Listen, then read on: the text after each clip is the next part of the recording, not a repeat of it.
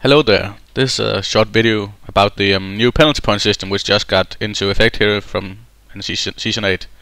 We didn't have it in season 7, which meant that you could pretty much be as big as a retard as you wanted and then just get away with it, just get the in-game penalties and nothing else. Now there actually will be some consequences, as we can see here in the bottom here. If we get 25 points, we'll be awarded a qualifying ban. It's not a reward. 40 points is a race ban. 50 points, you'll come to the stewards, be put on a review, and most likely be removed from the league. So I don't think the points is gonna be reset at any points in the season. So we have the entire 18, 19 races, how many, 17, how many we have. But then again, I think if you only get a lot of these 5 points causing a minor avoidable collision, and that's the only ones, and you then get 10 of those, let's say, and then you get 50 points, you're probably not gonna be thrown out of the league, unless of course it's just really retarded things all the time and you do it on purpose. Then you can see this 50 points, the highest one, deliberately crashing into another driver.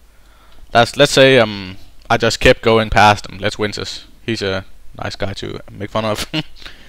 Let's say I keep going past Winters and he just gets annoyed and then he just starts crashing me off all the time and crashing into me on purpose. Let's say we're on the straight and just bumps into me for no reason.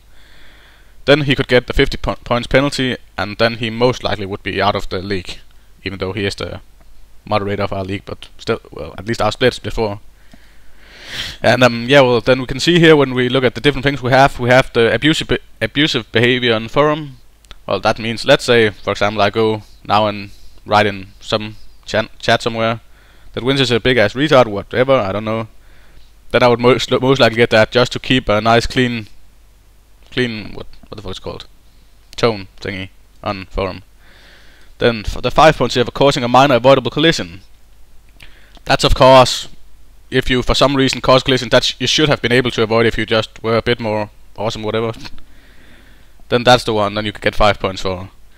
Then also this one, causing a major avoidable collision. That might be if you just slam into someone and then everyone just crashes off.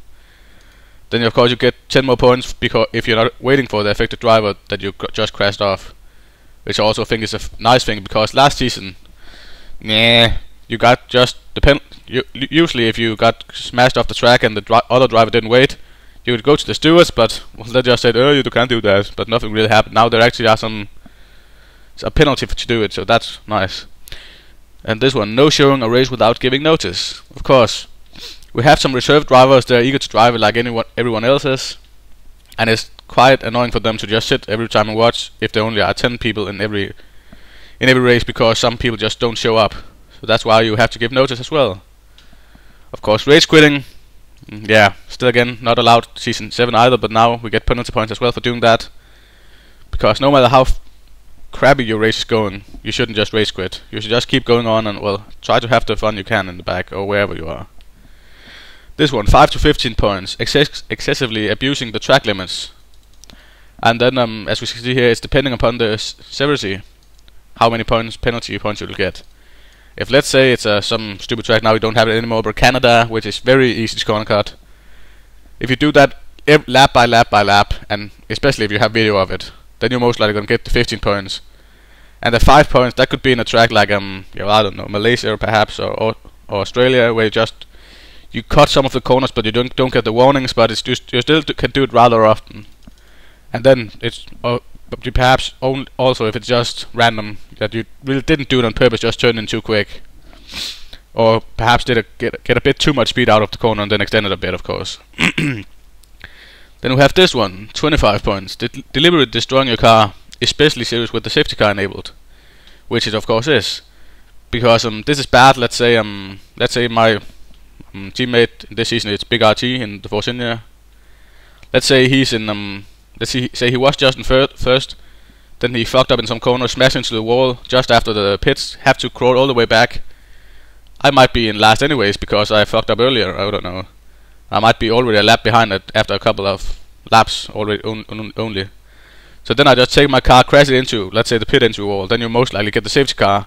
Then you have a chance to get everything back and don't lose the points, and that's why it's not very good to do that. That's why it gives so many penalties. And of course the last one, 50 points, deliberately crashing into another car. I've already been through that.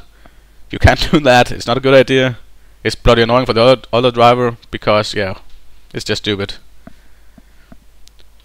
And yeah, the penalty points will usually be reset ahead of the new season.